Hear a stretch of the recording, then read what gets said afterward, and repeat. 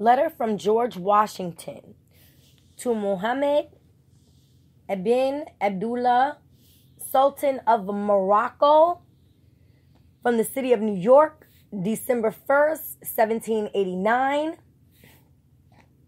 Great and magnanimous friend,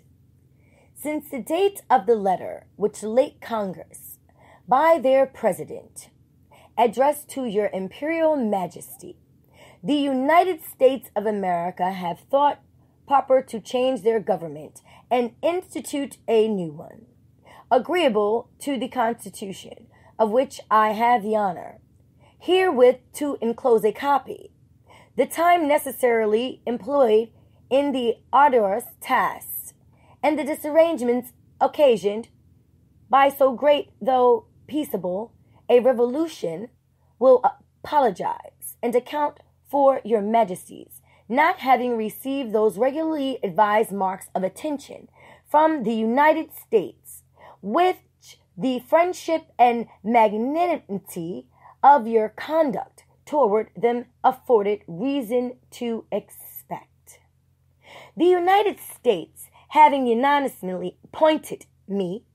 to supreme executive authority in this nation, your Majesty's letter of August 17, 1788, which by reason of this dissolution of the late government remained unanswered, has been delivered to me. I have also received the letters which your Imperial Majesty has been so kind as to write in favor of the United States to the Bashars of Tunis and Tripoli.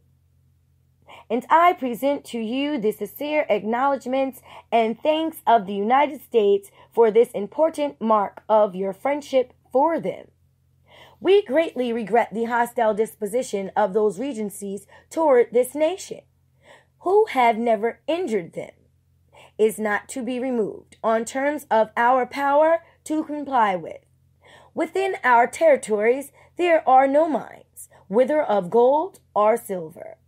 And this young nation, just recovering from the waste and dissolution of a long war, have not as yet had time to acquire riches by agriculture and commerce.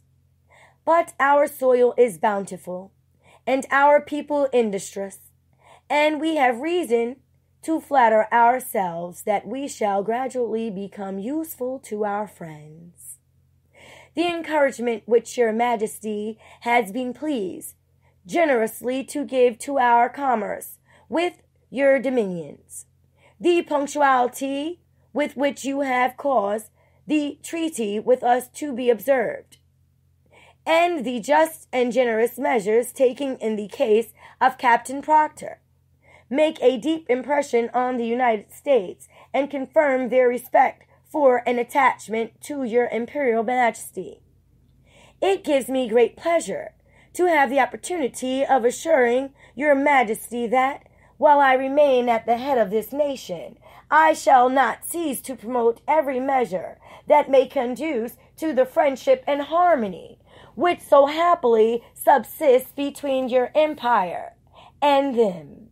and shall esteem myself happy in every occasion of convincing your Majesty of the high sense,